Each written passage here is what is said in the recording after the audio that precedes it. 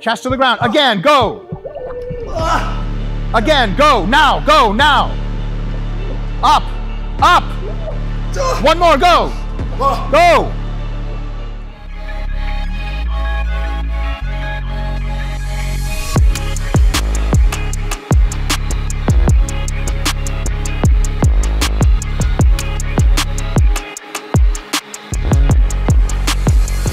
Hey folks, Dr. Mike here. I got my jiu-jitsu shirt on.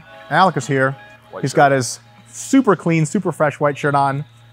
Bad news is he's gonna have blood on it after this workout. JK, maybe?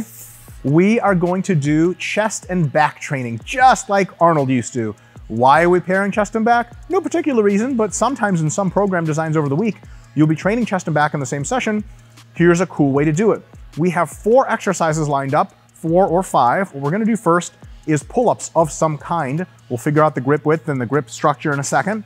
If the reps drop below a certain amount, we might go to pull-downs or assisted pull-ups to boost that volume because we're gonna be doing 4 or 5 sets of each movement. So if the reps drop below about 5, not optimally hypertrophic anymore, we're gonna replace it with an exercise that allows us to get in more volume at those quality rep ranges.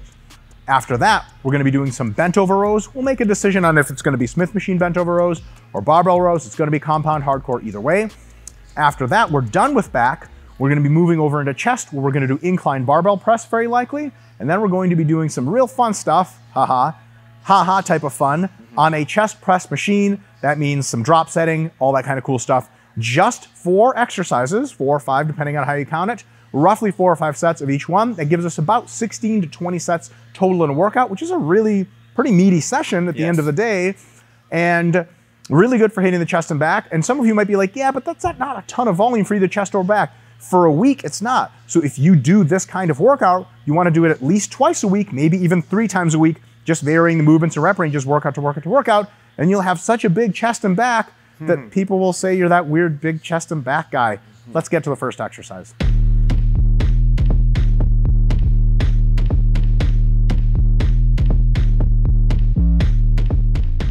Nice easy weight here, folks. We're just warming up the nervous system for the technique component, for the output component, and also getting the muscles physically warm so we're ready to train both high output and at a low injury risk.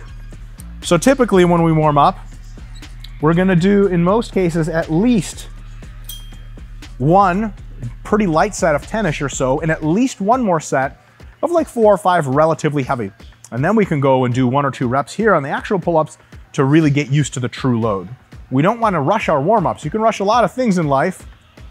I would know, I've rushed so much, I have nothing to show for anything. Guys, I'm morally bankrupt from rushing. Also being Russian, I guess, same thing. But in any case, you want to take your time with warm-ups. Even if you have a short time, make sure your warm-ups are quality. If you want to get hurt, rush your warm-ups. It's the only thing I can say. Folks, Alec is going to start. He is going to do only full range of motion pull-ups, which means 2 things. 1, his head has to clear the bar at the top, and also he has to get a full dead hang at the bottom. He is not going to be doing any swinging, any crazy psycho movements, just high quality work. This is simulating a workout that you would do at the end of a mesocycle, so all sets are going to be taken very close to concentric failure. As far as rep counting, I will only count the reps that are good and of high quality. So, you ready to do high quality reps? I'm ready to do it. Boom, let's get it done. Let's get it done. Nice and easy, no pressure. And down, 1, beautiful.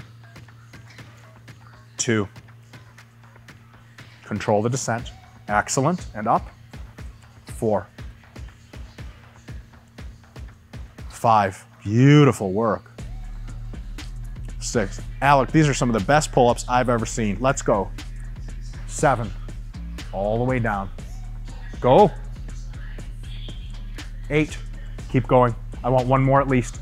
Move, move, move. 9, 1 more, dude, you're the fucking man. Oh, fuck this You guy. showed up for a reason. Go, go, go, go, go. Slow, slow, and that's it. Good job, good work. Shit, I would have bailed on the For sure, maybe the for 7. sure. Maybe even the 6th. Yeah, no, I'll give me 6, 7. I'll give me 7. Control.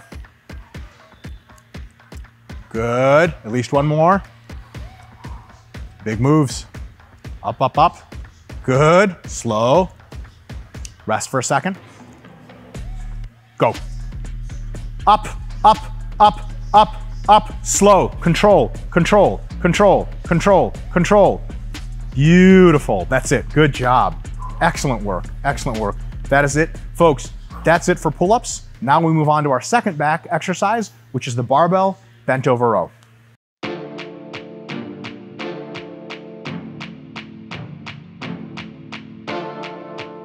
All right, folks, Alex done pull-ups, 4 sets of roughly 5 to 10 reps.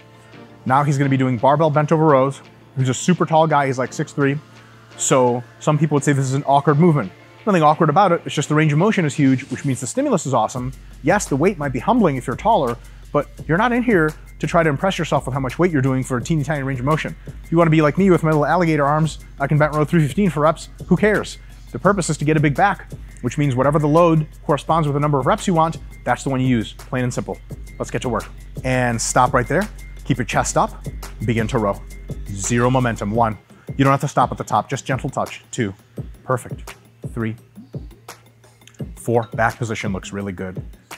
5, excellent, we're training the whole back. Lats, rhomboids, erectors, traps, rear delts even.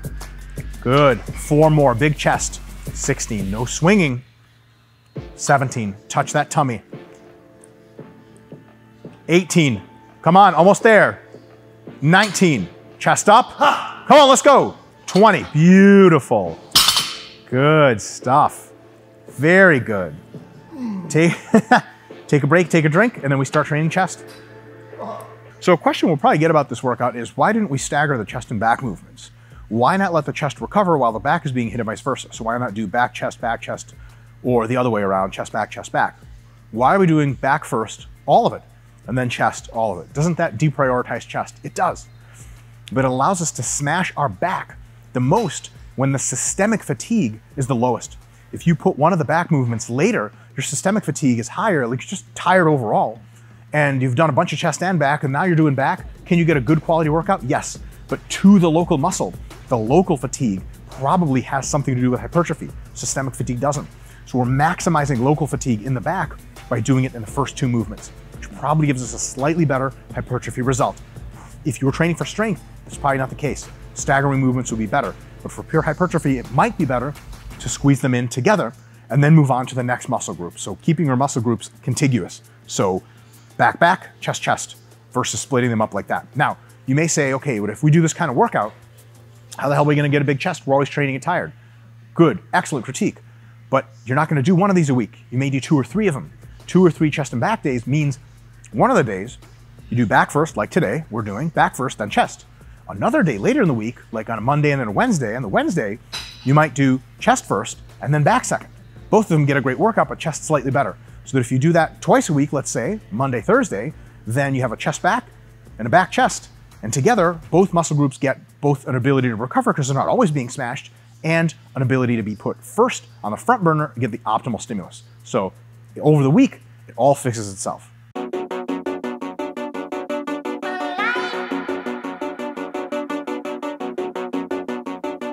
Part 2 of the workout begins here with the incline barbell press for hypertrophy.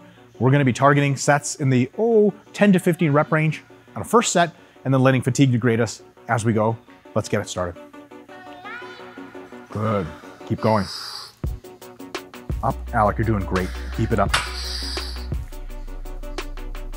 Good, breathe out only at the top. Breathe out, good. Loving the control. These are excellent, keep going. Again. Good, don't let that bar slow down on you on the way up. Speed, excellent, again. Let's end on a high note. Up, yes, one more, let's go. Move, go, go, go. Excellent, excellent, excellent. Good job, very good job. Get a drink, relax, and then we begin push-up hell.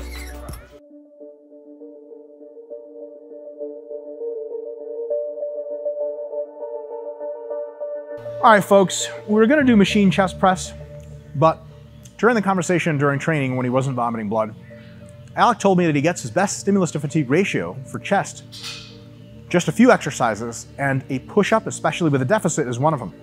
So, how are we gonna be hypocrites and ignore our own shit high SFR exercises, that's what we want. So Alec is gonna be suffering deficit push-ups. We're gonna do, what's gonna end up being around 4 sets, but we got a few intensity techniques planned. You might have seen them in some of our other videos before. Let's find out who stays alive. Folks, we have 3 rules when we do push-ups. Rule number 1, every single repetition, the chest gently touches the ground. Rule number 2 is every single repetition, the elbows come fully locked out at the top every single time. Rule number 3, your dick doesn't touch the ground.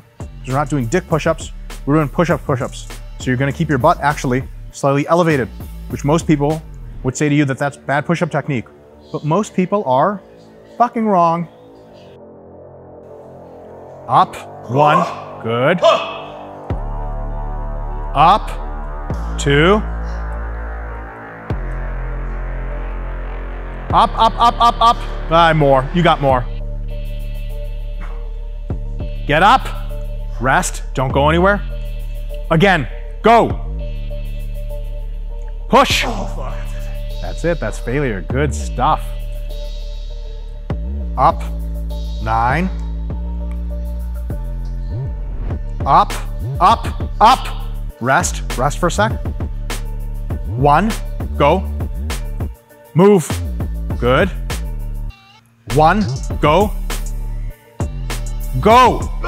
Down on your knees. Go. From your knees. Excellent. Keep going. We're gonna milk your chest for every fucking thing that it has. Go, again. Up. Again, go. Come on, man. You got time to joke? Motherfucker, you're barely trying. Go, up, again. Chest to the ground, again, go. Again, go, now. Up. 1 more, go. Go.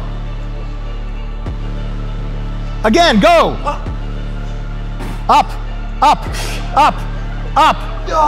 That's it. Beautiful. Oh, fuck. What the fuck was that? Thank you, sir. Good job. Thanks, buddy. That's it. That's fun. Folks, thanks for tuning in. Hard training's tough. You don't always have to train like this, because in your first weeks of the mesocycle, or if your workout plan that lasts 1 or 2 months, go a little easier. Leave a few reps in the tank, don't do as many sets, but then every single session, pretty much every single week, you move. Add a rep here and there, add 5 pounds here and there. If you're not getting good pumps, if you're not getting too sore, add a set here and there. And after about 4 to 6 to 8 weeks, you're gonna be doing shit like this, and you're gonna be barely surviving. The week after this, you do a deload week, recover all that fatigue, and then you proceed to start slow and easy and work back up again next time. Thanks for tuning in. See you guys later.